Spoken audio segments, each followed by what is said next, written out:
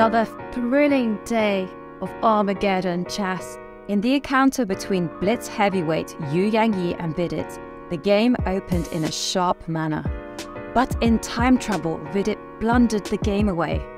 And in the second game, Yangyi had a dream position, but just when it looked hopeless for Vidit pulled a miraculous save.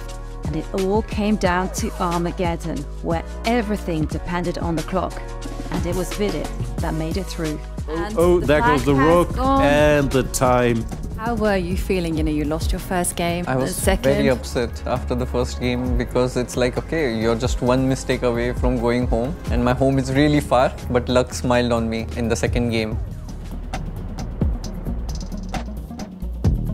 The second counter saw the rating favorite Daniil Dubov take on the online qualified Kartikeyan, but it was Kartikeyan who drew first blood, winning in the first game.